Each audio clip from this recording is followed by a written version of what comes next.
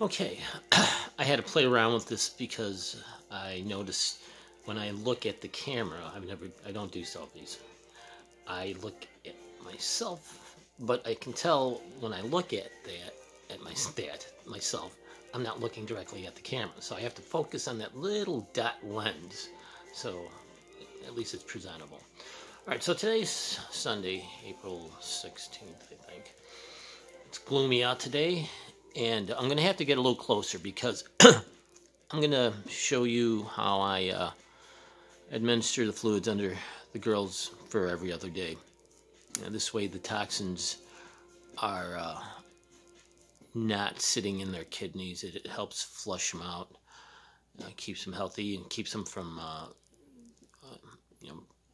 developing any further complications. But they're doing pretty well, except there's times with Misha she doesn't really want to eat, but sometimes she fools me. So, all right, so hopefully you can hear me talking to you now, but I'm going to step away, and I know you're going to lose audio because you won't be able to hear me. But what I'll do is I will find her Hippy's shoulder blades, and at the shoulder blade area, to administer these fluids, which is, I don't know if you can see it there, the bag's hanging up there. I'm going to lift this up a bit. It's on the hanger. It's like a 1 liter bag of, well, see, I'm looking at, okay, so it's 1 liter of fluids, like electrolytes, sodium chloride, a bunch of other stuff that, I don't know, it's all medical mumbo jumbo to me, but it's needed for the girls. So, you gather, as you find the shoulder blade area, you want the midsection of their shoulder blade.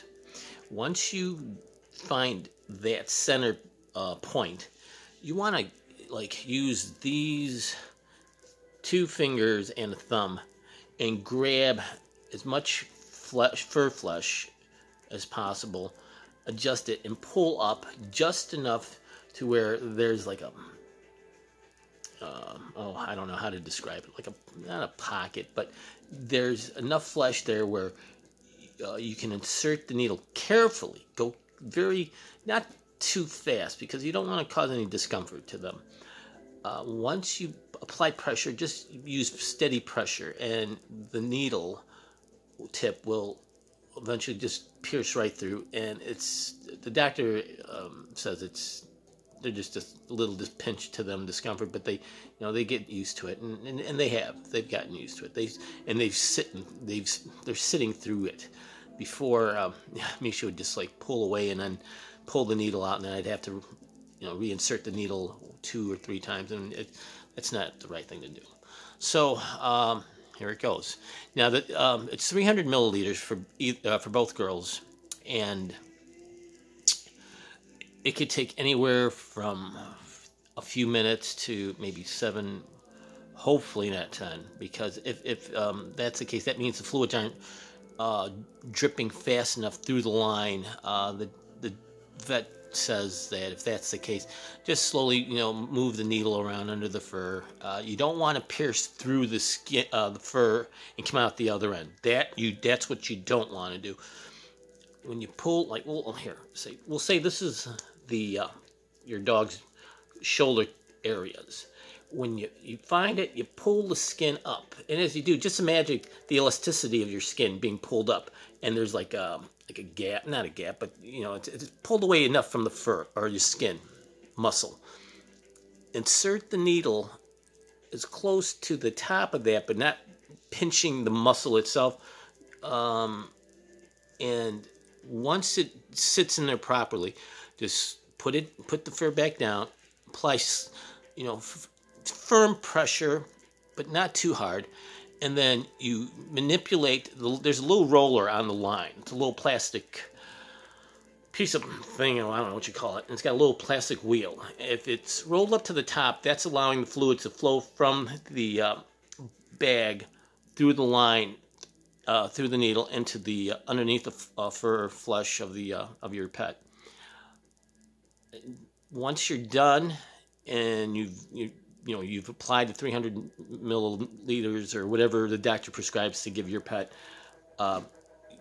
Carefully roll the wheel down without moving the line and too much, because I don't want to cause any discomfort for my pet. So I try to not force the thing, because I don't want to move the line and maybe move the needle and cause them discomfort. I don't know if it's discomforting to them. I don't want to take a chance. So I'll hold it firmly, push the wheel down as quickly, but without the least amount of jiggling. And once you get that wheel all the way down, that should cut the flow of the fluids through the line. And then you make sure you have a paper towel handy, because once you remove the needle, you're going to see like this hunchback of fluid built up on your pet's back, shoulder area. And it's scary looking, but the body absorbs all that fluid in a matter of minutes. So, I mean, you can, if you wanted to, you can stand there and just watch it go all the way down. It's going to leak. There's going to be leakage. So you want to, blot it until it stops leaking. Sometimes it stops right away. Sometimes, you got to stand there a minute or two and, blot it. So let's get going. I'm taking up too much time. All right, Hippy. I'm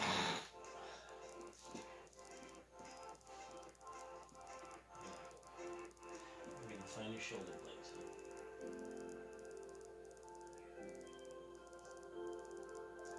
Let's see. Yeah, we got you.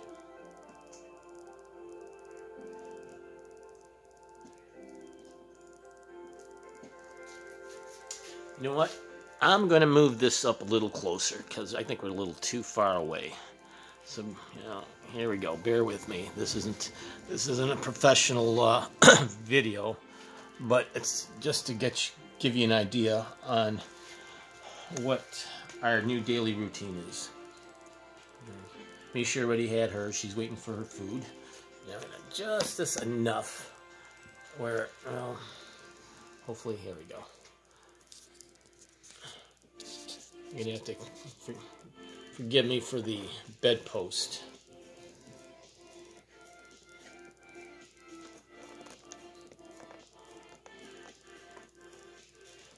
All right. I woke her up.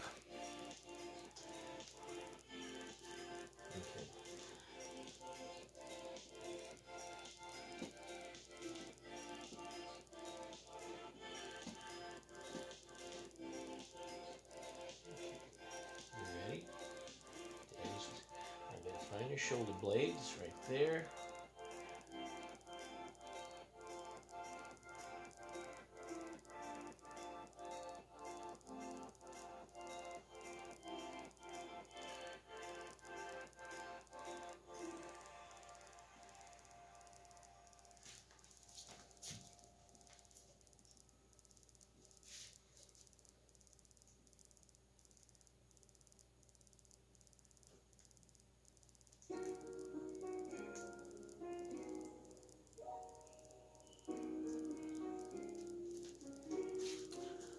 We're using a 1-inch needle, and I'm going to apply it right now.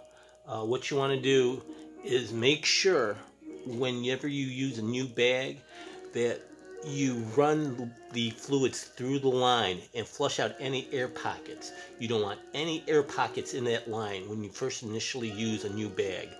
The doctor told me not to. Make sure not to. He didn't say why, but if he tells you not to, then make sure there is no air pockets in that line.